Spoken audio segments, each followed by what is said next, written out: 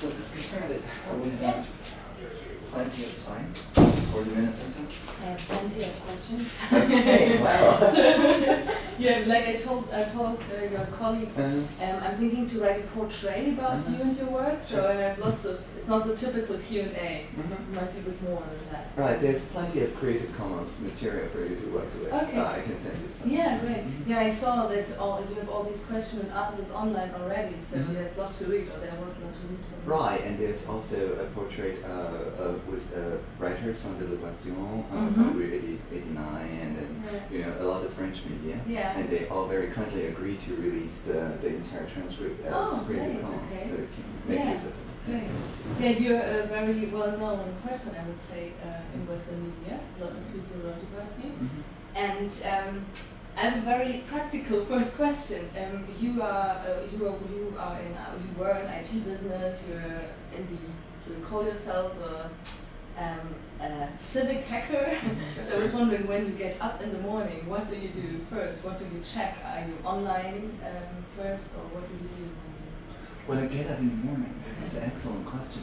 When I get up in the morning, I usually remain in bed for quite some time, and I do check, I think, my notebook, and my notebook is, I have this very interesting tendency of lying in the bed and then mounting the notebook like this, and then just having, so it's kind of my morning ritual to take anywhere from half an hour to an hour to wake up.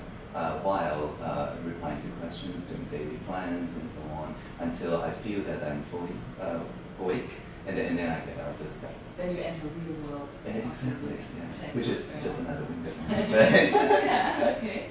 And yeah, you worked as a very successful as a business person before. What brought you to politics? Well, I was immersed in it. You know, my parents, my uncles, my aunts, they all work in public service. And some of them are like high court judges. Some of them are like deputy chief editor in a very political, at the time, newspaper. And many people work in the civil service as engineers, as other roles. So when I was very young, we talk about the public service all the time, and always from a tradition of professional, career public servants or politicians. And then the democratization came, and then the Tiananmen protest came, and then my dad shifted his research focus to focus on student movements. And so I moved to Germany for a year, as you know, and worked with the exiles and talk about the democratization, what was their idea. And of course the exiles were still students at the time, like 22 or 23, and so they are also still pursuing their own education. So it's very much a learning circle kind of feeling. And then we talk about how it might have been different all the time. And so I think that's when I get interested in politics, and also in just general public administration in general. So I learned a lot about that, and then when I came back to Taiwan and I entered the early development of the World Wide Web, that was very much politics as well, because it's a bunch of anarchists really who don't believe in voting, in presidents, in anything, but they still have to get together and work somehow and make the World Wide Web happen. And this is what we call a rough consensus kind of politics system. Yeah. So and it's characterized by nobody has force power over anyone to do anything else. It's very hard to do that over the World Wide Web, especially in its infancy, when anybody can say, I'm out of here, right? Yeah. So it's purely by volition. It's purely by everybody's willingness to contribute. And it's kind of a virtuous cycle, because people who don't communicate or don't contribute generally just fade away from the community. And so the early web was characterized by this highly altruistic and nobody can really force anyone to do anything kind of situation, which gives rise to an anarchist politics system that actually works. But do you think there's still all this web anarchy because since the early days the internet got much more commercialized? Exactly. There are lots of sharing platforms, but also on the other hand also sharing got commercialized in exactly. Yeah. did it change a lot, or do you think there's anarchy left? Well, at the core, it's still operated by rough instances. At the core, still no state, and especially after the U.S. Gave ICANN the autonomy, the core of the internet is still decided by what we call a multi-stakeholder approach. Of course, all of us are much older now and much more mellowed, I would say. But still, I think it's the same principle at play. It's just we put a lot more empathy, a lot more listening, a lot more social learning in it. It's what you learn after 20 years. But at the core, still nobody can force anyone to do anything else. Mm-hmm. And I think that's the core condition that creates this political system. And you're also in charge to make governmental work much more transparent. Mm-hmm. Yes. Do you think there are borders of transparency where things shouldn't be too transparent at some point? And can you describe these borders? No, it varies each person by person. Okay. Right. It's I think for me, privacy and transparency, they're like two sides of the same coin. It's very important for everyone to know that where the coin is on the spectrum, because without spelling out exactly how comfortable am I, of like how close to you should I sit and so on, these kind of what we call personal border or personal negotiations, interpersonal negotiations. Mm-hmm. A lot of that happens non-verbally when we are face-to-face. Mm-hmm. But across the internet, it's very difficult to give signals, right, that I'm not very comfortable and so on. So that's one of the things that we're working on, is to give a clear signal to everyone participating in our meeting, for example, to say, okay, so everything will be transcribed.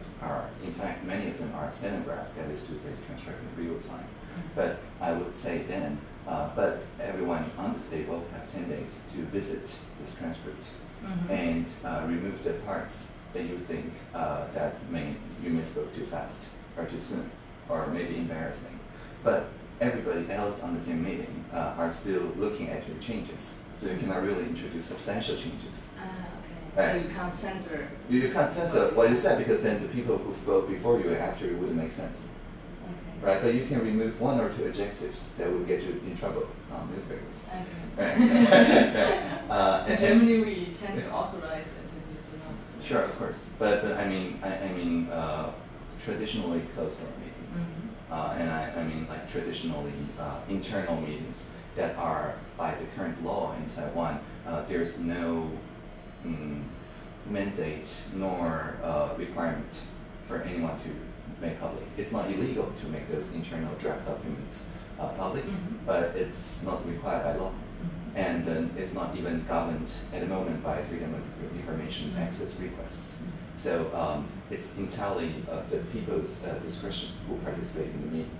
So unless we say it before entering the meeting that we're going to make this public, it will probably never be made public until each and every one of these people, very busy people, sign their release forms, which very rarely happens, right? So what I mean is that by giving everybody like 10 days or however many days they feel comfortable with to edit a transcript, and in the end, what we saw of the edits, because I've been here for a month now, mm-hmm. and we have a lot of those meetings and a lot of those edits. And by giving everybody a collaborative document to make edits, all the edits so far I see are that of providing more factual references. Mm-hmm. Like when I cite somebody's research, and then somebody goes and look it up, somebody can add a link to the transcript. Okay. So people looking at the transcript can click on it and get a better idea. And so far nobody really censored themselves. Well, and you said it's sometimes hard to make all the communication transparent because mm-hmm. probably laughing, smiling, all mm-hmm. this non-verbal communication mm-hmm. is hidden. Are you thinking about ways to make that transparent too? Yeah, of course. It's through this very important dimension in human communication called emoji. So simple. This is a question. No, it's not.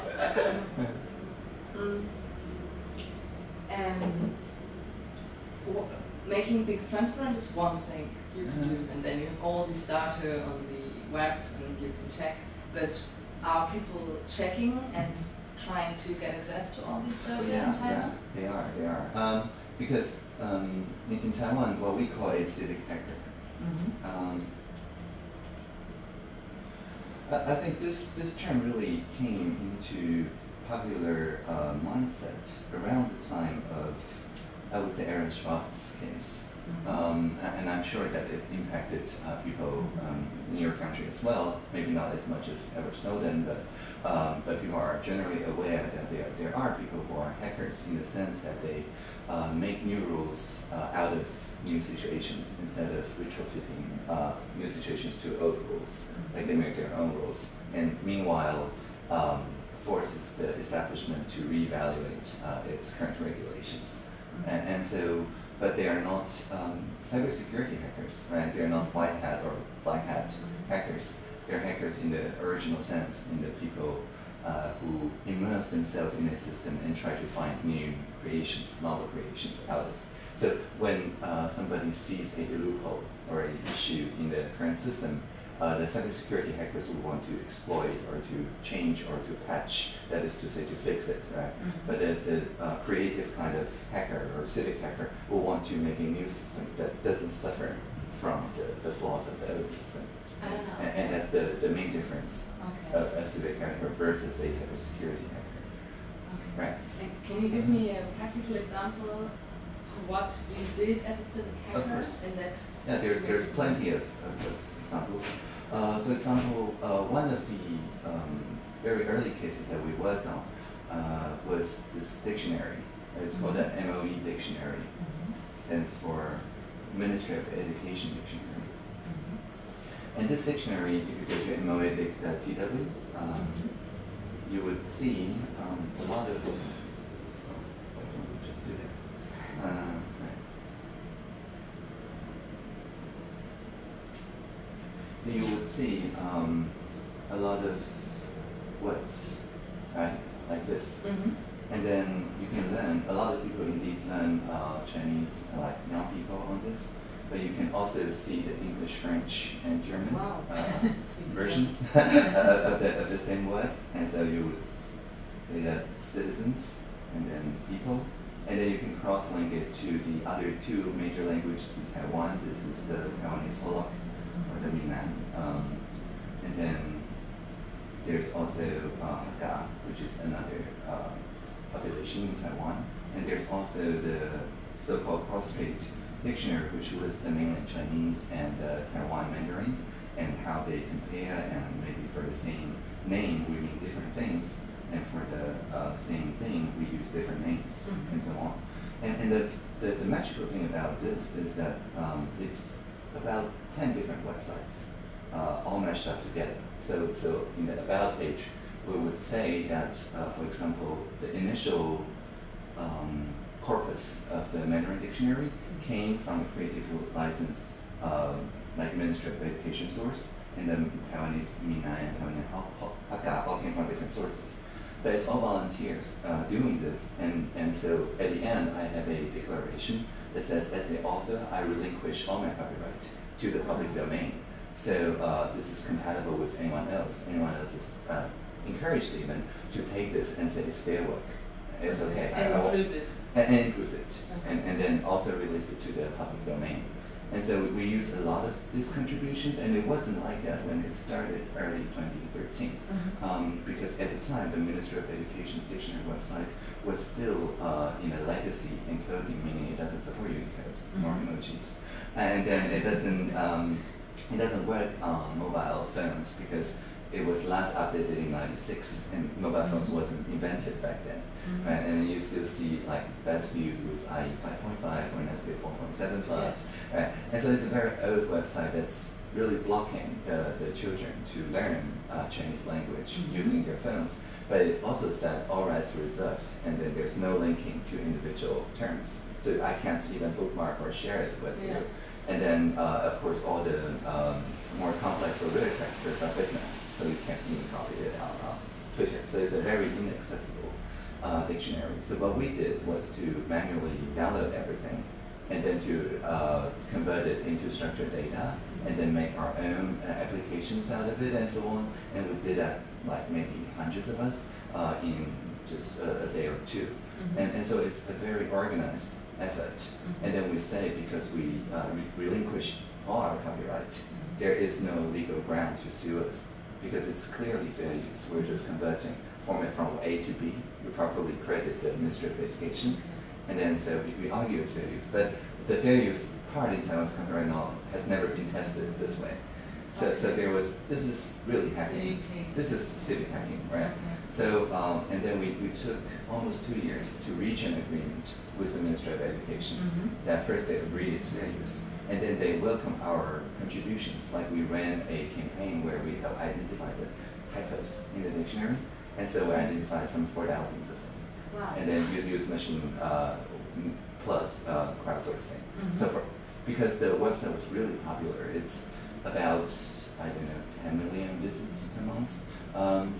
So whenever I put a call for action, even just 0.1% of people participate, it's still a lot of people. And so I then use this platform and coordinate with the community to help digitizing the Aborigine paper dictionaries, to digitize a lot of like Amis Français, Aborigine versus European language. These were done in the paper-based days by like people preaching at the tribes, the Aborigine civilizations. And so again, when I call and when we call people to fix typos, to digitize, they just came, because it's a game that's meaningful, right? They're preserving a culture, they're preserving a language. And is there a similar project you are working on in the future, or you have in mind?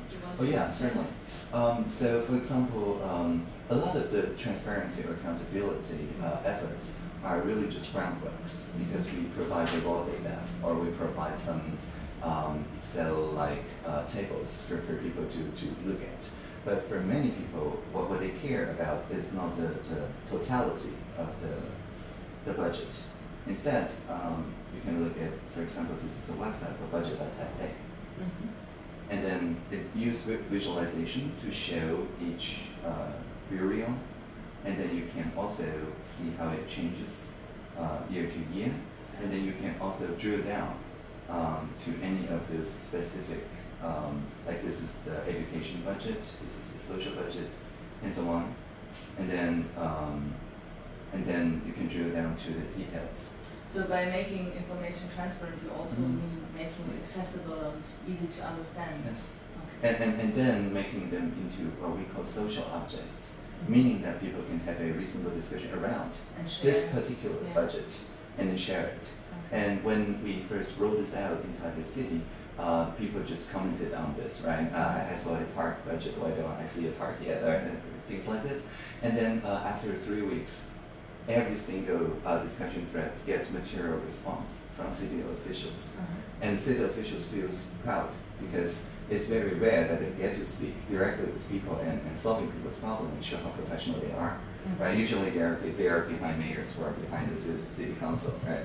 And then so it's a learning experience also for those civil servants to go across this kind of interface and focus just on the thing that they're good at, instead of what's the hot topic of the day.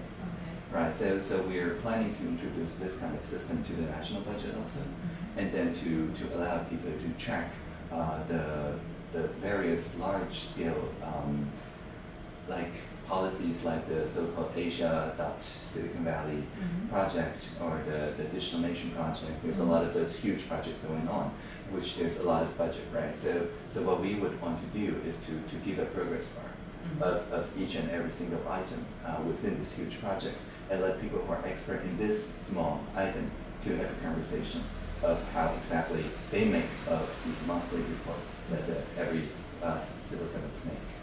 When a politician or a government wants to be is very transparent, that means also, I guess, much more work, and you have to react much quicker than probably you're used to be before.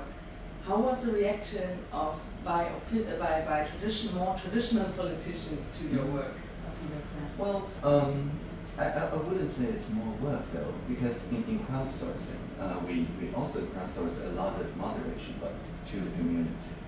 So for example, for the Uber case, we used a system where we showed everybody the basic facts about the Uber ride sharing, and then people just vote on each other's sentiments. So it's kind of a open-ended survey. if you click like, so this person, Chen Wu, which is random, said, I feel that even the taxi licenses are not currently being enforced strictly enough. We can't really guarantee the quality of drivers. So if you agree or you disagree, you move in this two-dimensional visualization.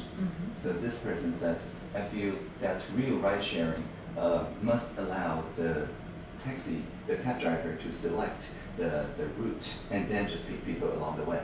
Otherwise, it's not really ride sharing, whether you agree or not. So you have Uber in Taipei? Yeah, we have Uber, yes. And there was this huge debate over it last August. And then the consensus that we made in this, which we have two, broadly speaking, camps, right? One feels that it's public safety issue, and one feels that it's if I'm not in a rush, I will still call Uber, even though there's taxi in front of me. And so it's two very different sort of people, and they did give rationale to what they make of it. And then finally, we still have consensus. So these consensus items marked by 92 or 92 like this, basically is things that despite their differences, people can nevertheless agree. And then so this person said, I feel that the government should introduce an e-taxi plan that introduce the same five-star system like Uber, but legalized it and in a way that's like properly compatible with the taxis, and so that everybody taking traditional taxis can still enjoy a better service quality. And you would see that this is agreed even by the Uber drivers themselves. So it's clearly that a rough consensus that's lost if you just focus on the polarized opinions. And it was indeed very polarized. We can see it in the four corners. It started with people in four corners who doesn't overlap at all. And so over 3 weeks, people, because we say only the things that you said that convinced across the board 80% or more people gets to be our agenda when we meet with Uber representatives. So this kind of competition of sorts makes people willing to propose more eclectic, more considering options. And then all this moderation was done by the crowd, because just by clicking yes or no, you're doing the moderation. And how do you translate all the information you get from the crowd into governmental work?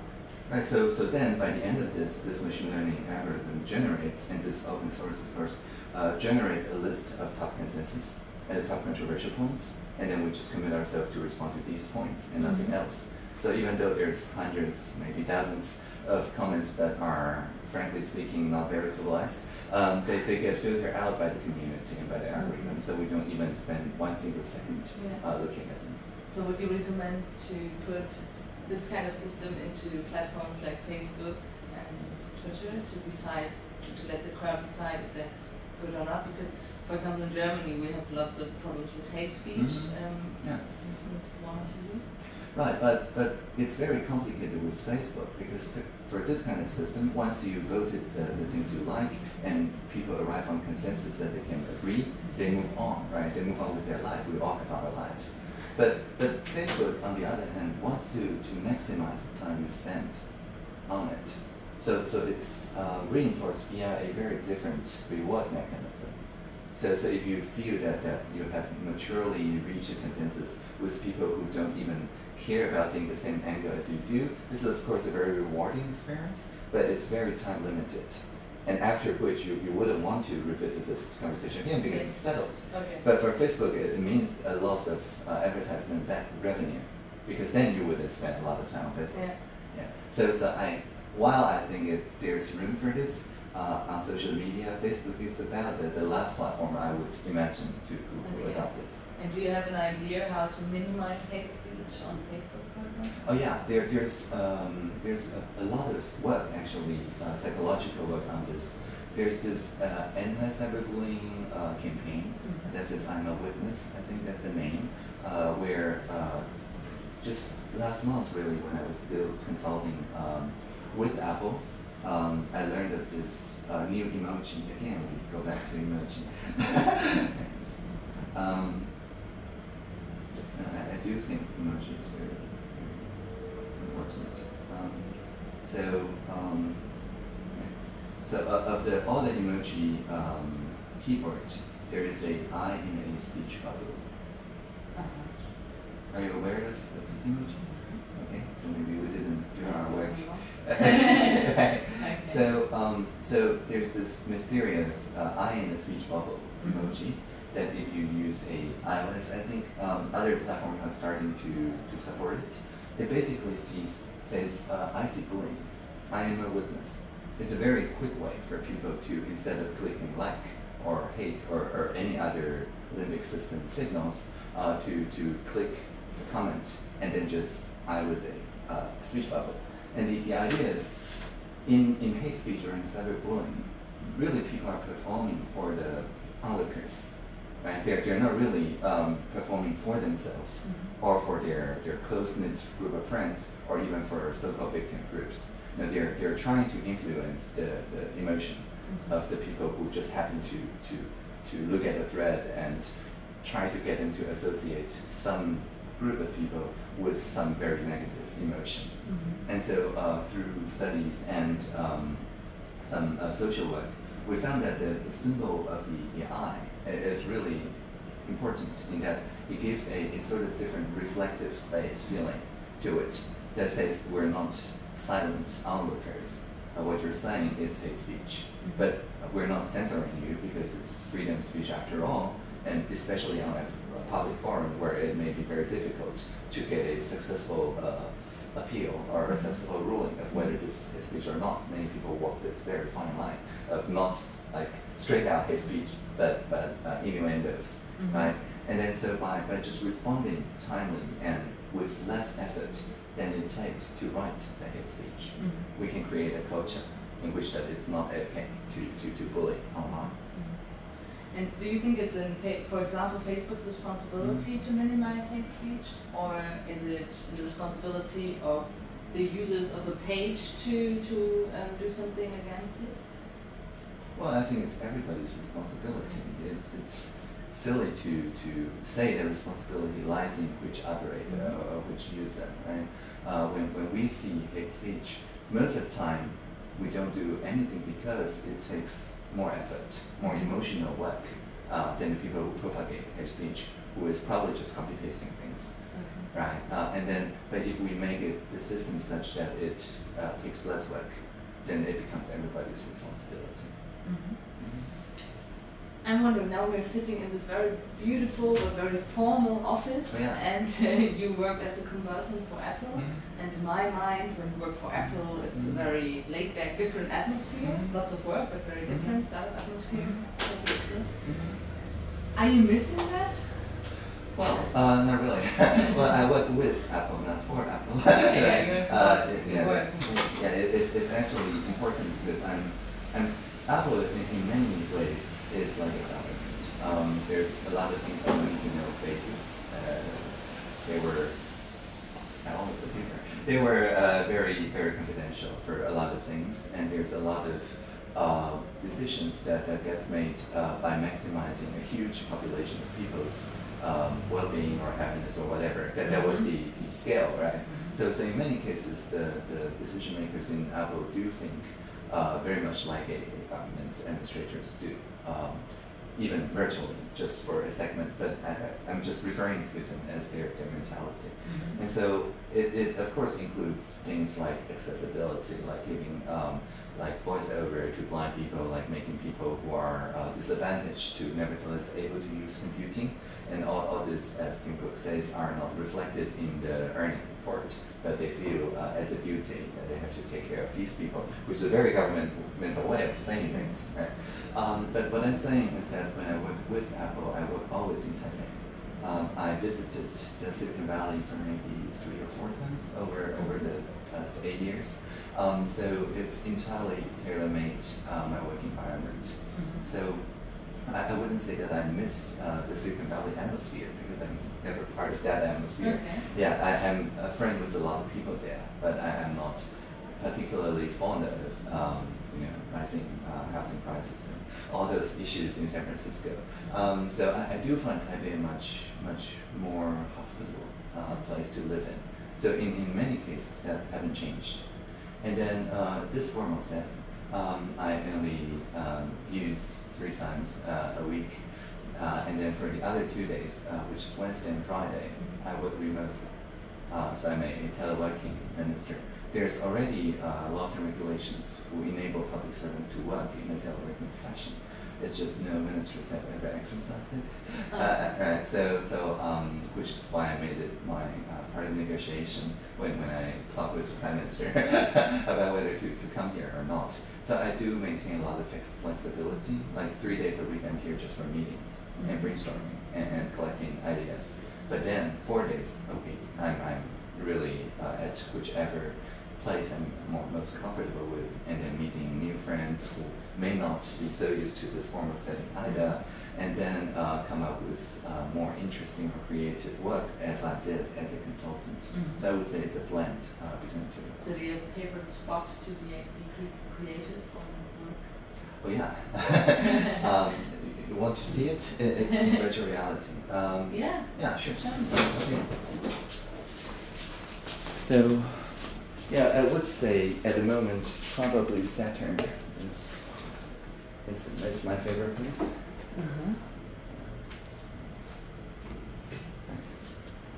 So, right, so this computer hooks to the Vive, what we call the lighthouses. Yes. And then, is it booting up? Apologies.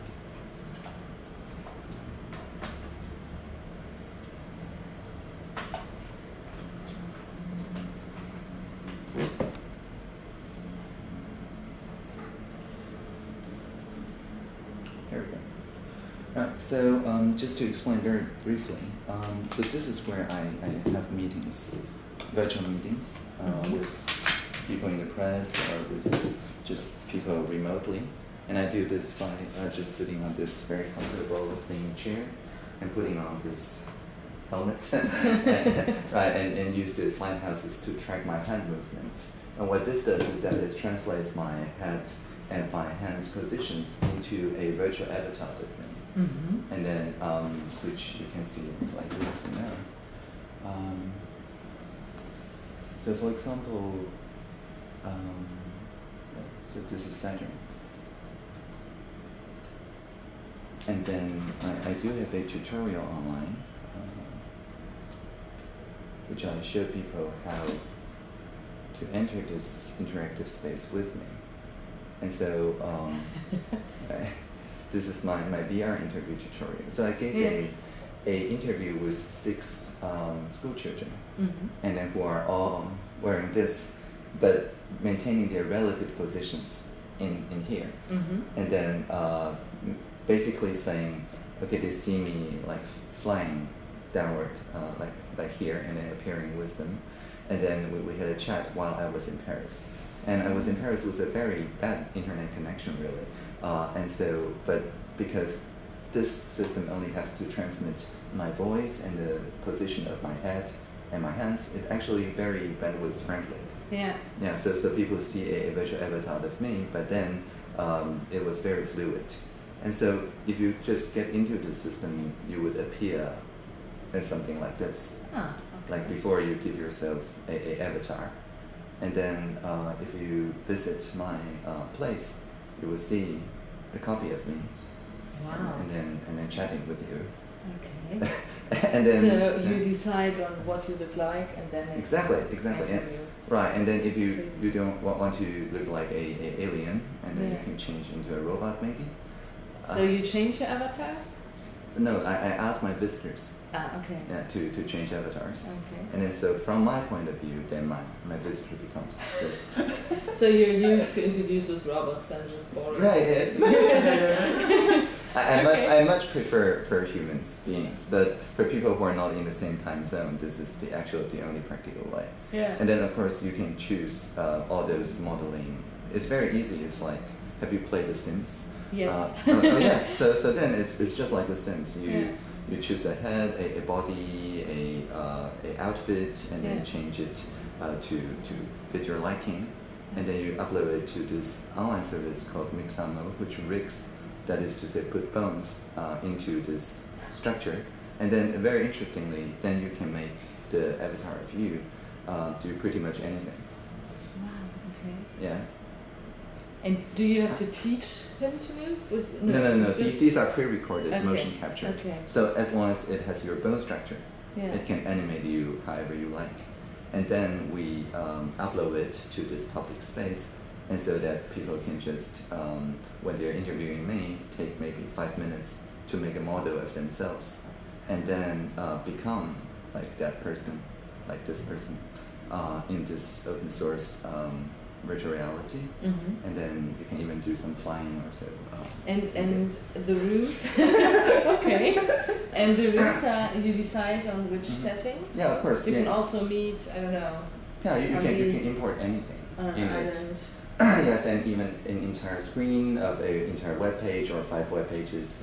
There's an art installation where people put Google Earth as the floor, and then you walk on us. Okay, and that is open source too? And this is open source. Okay. Yeah. And you developed it, or? Yeah, I this is open source project, so of course my contribution is minor compared to the core contributors. But I would say that I'm a very avid person who develop application on top of it. So this for me is really like the early web, because nobody really knows what this medium is capable of. Yeah. And then, but it's clearly something that links people together in ways that people haven't seen before, right? It's not just me working in Saturn, right? This is me working with you on Saturn, and so it's actually very different feeling. So how do you feel when I tell you I've never done that? Do you think poor person because she only knows this basic internet? No. I would then encourage you to try it. It only takes 5 minutes. Okay. Yes. So please sit down. Okay. I continue asking you. Please. Yes. Yeah, I gave a lot of interviews with the reporter on Saturn or Neptune. Okay. Or So whatever. just put it on you just put it on. Yes. And then I'll help you strap it after you put it on. Does it work? Oh, yes. Okay. Somewhat. Yeah. Okay. Stupid hair. No. I should have a bold avatar. No. So are you seeing a planet? Yes. Okay. Right. Do you know which planet? Right. No. So, you have is no it idea. Saturn? I'm not getting things like This that. is not Saturn. Oh, there's a the. Oh, nice. Right. So you prefer to travel to other countries or travel with these glasses? Both. Both? I prefer to travel to other countries, but bringing this glass with me. Okay. And you said you spent 5 months in Europe. Yes. What for? A lot of things. My relatives, a lot of them live there, and then so all you see is us, right? At the moment. Yes. Okay. I see these two. Ah, that's your hand. Right. Okay. Yes. So these are the controllers. Yeah. And then you can use your this finger to control it. Yes. Like that. Right, like this, and then you can, I don't know, click on any of those buttons and try to figure out what they mean. Right. So in Europe, a lot of my work in Europe was just meeting with people in the civic hacking circle. For example, during the Nudibu, I worked with people who organized the digital commission in Nudibu to help them or to hear their story of how they're using the same tools or technologies in their Occupy compared to our Occupy in 2014. I worked with the Madrid people to further these tools. With your Occupy, you mean the Sunflower thing, yes. Okay.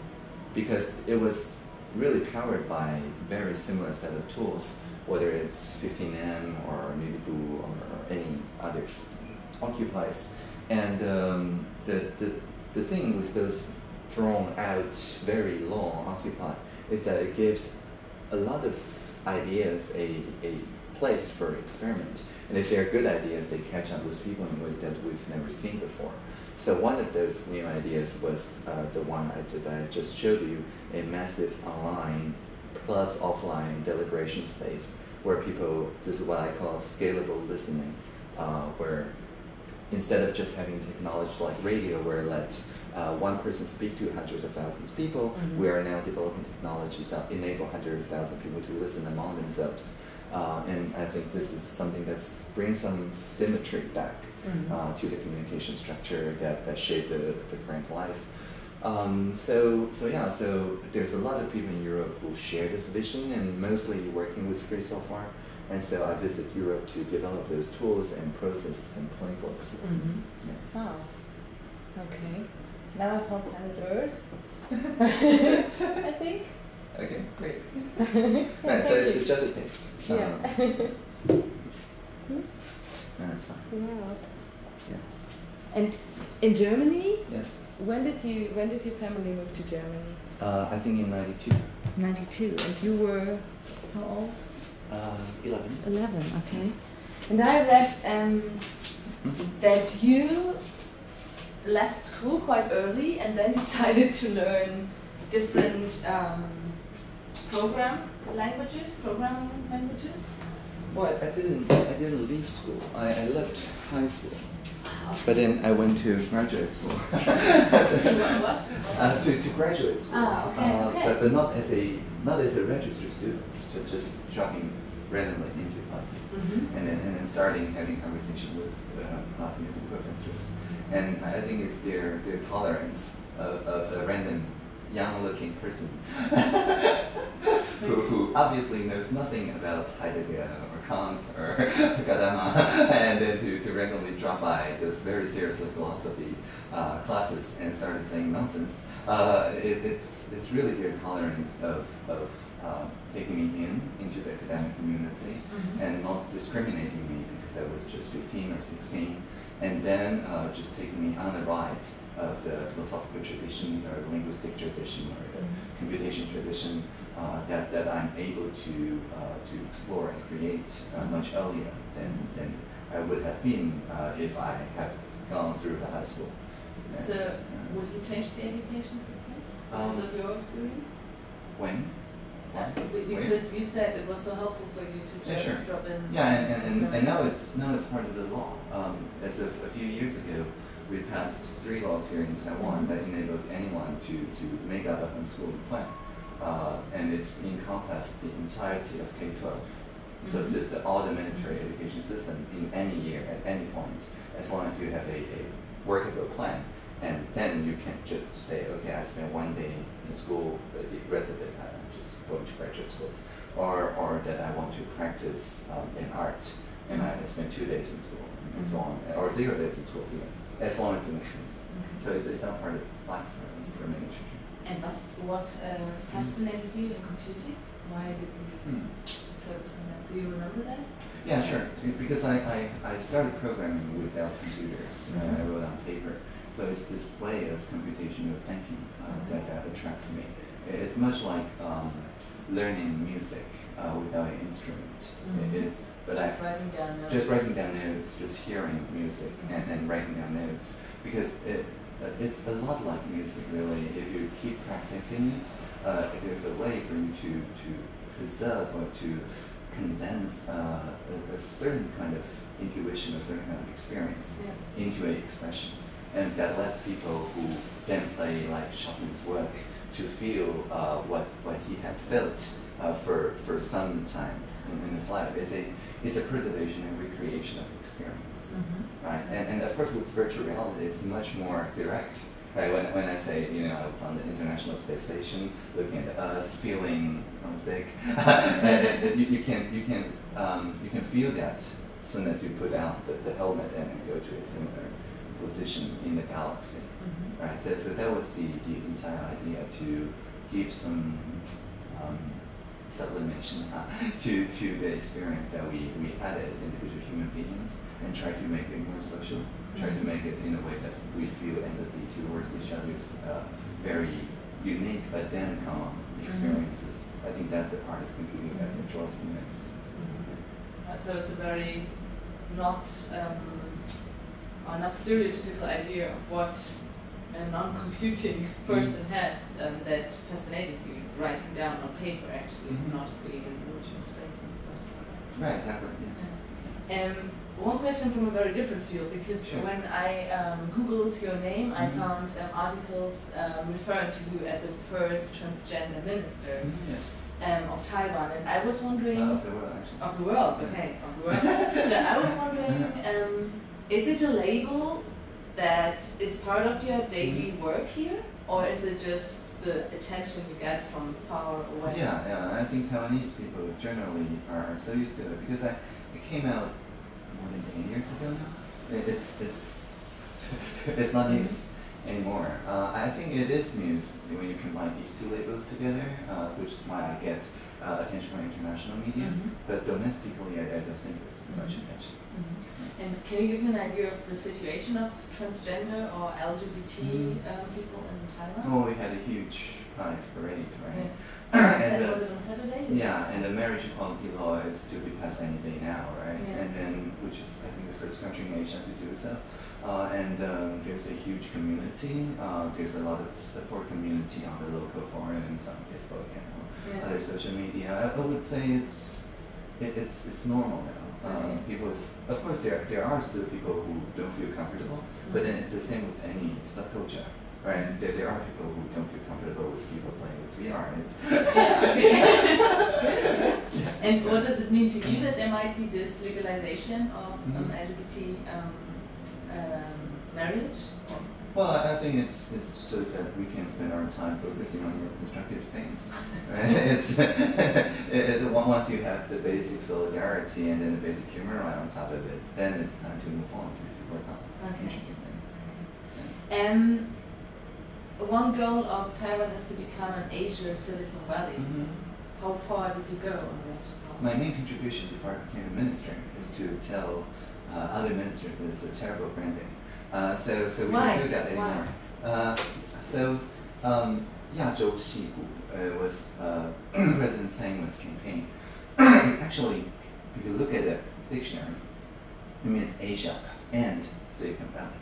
So it's originally about linking Taiwan with the rest of Asia and with the Silicon Valley, right? It's not about Shanghai or copying Silicon Valley, but because of a unfortunate fact of the Chinese language, if you put two nouns together, it's like in German we link two words together. The first one became kind of an adjective, right? So and so people understood it, some of them, as the Asian Silicon Valley, which gives a mock copy, whatever, of Silicon Valley feel. But it was never part of the policy. If you look at the policy details, nowhere did it say that we want to make a copy of Silicon Valley.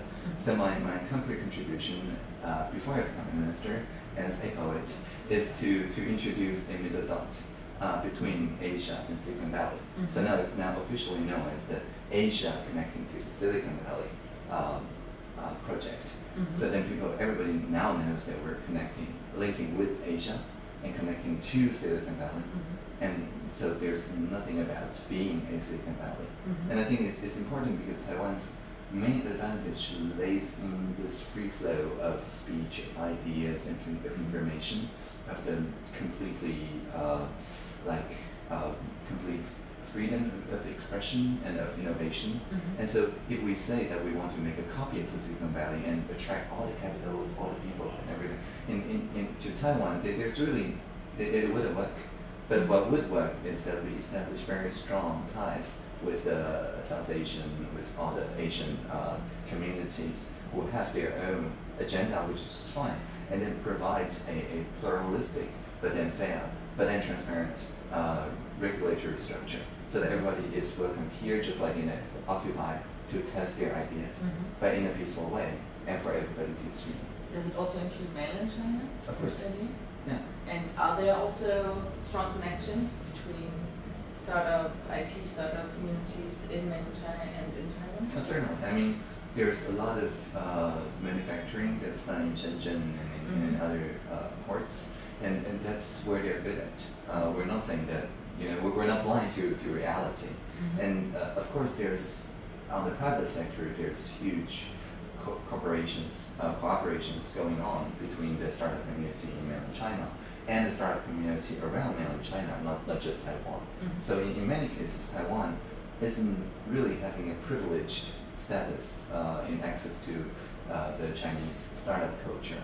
Maybe Taiwan did have a privileged status in the 80s when China was very selective of its trading partners and its knowledge transfer partners, but it's no longer the case.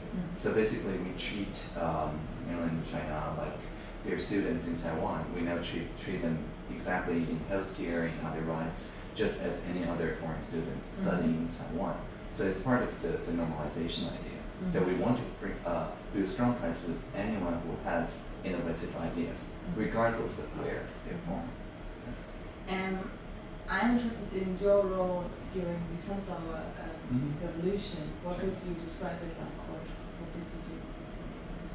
I would say I'm one of the many, and then I will send you some CC license material that details the exact role that I played. But mostly I was there to supply a internet connectivity and a communication structure that makes the whole movement as transparent as possible. And I was just one of the maybe hundreds of civic hackers who do so.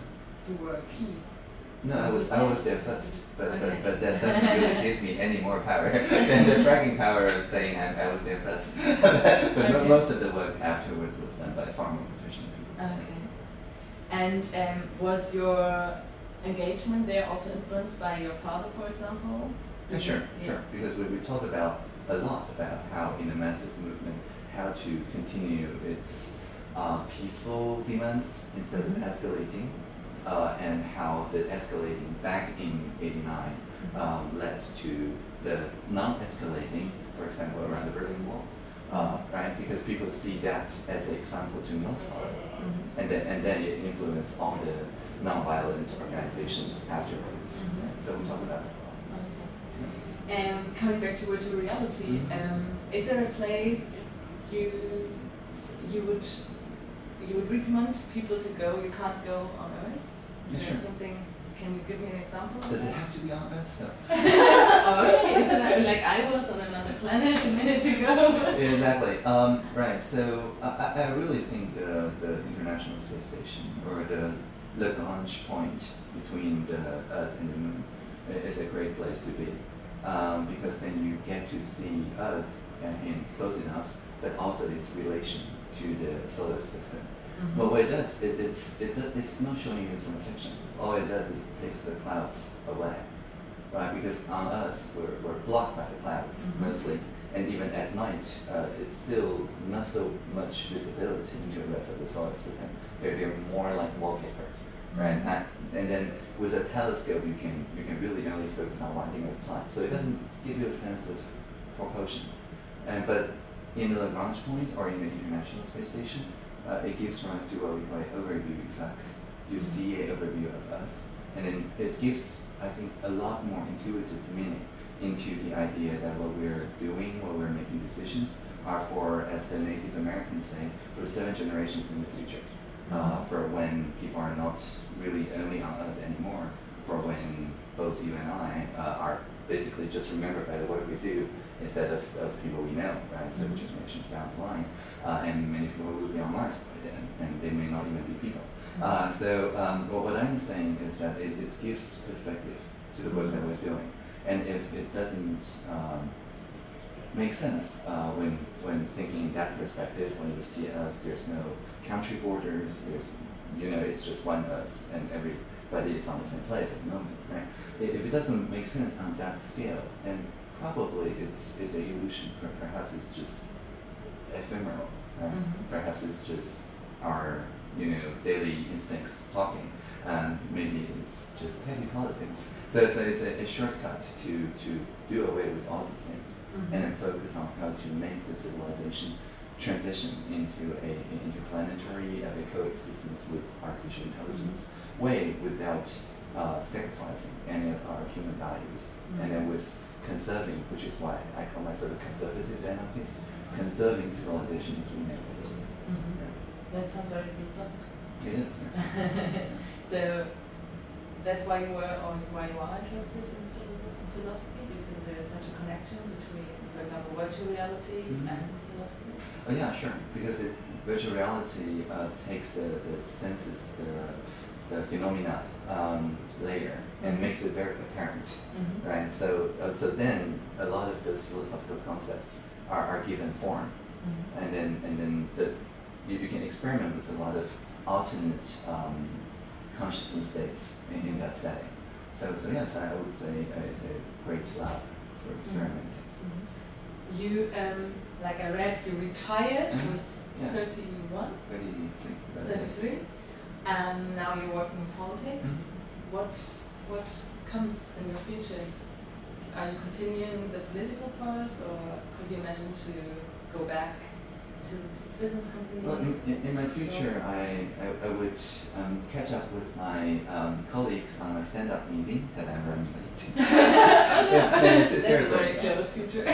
No, but I do think only in these time scales. Okay.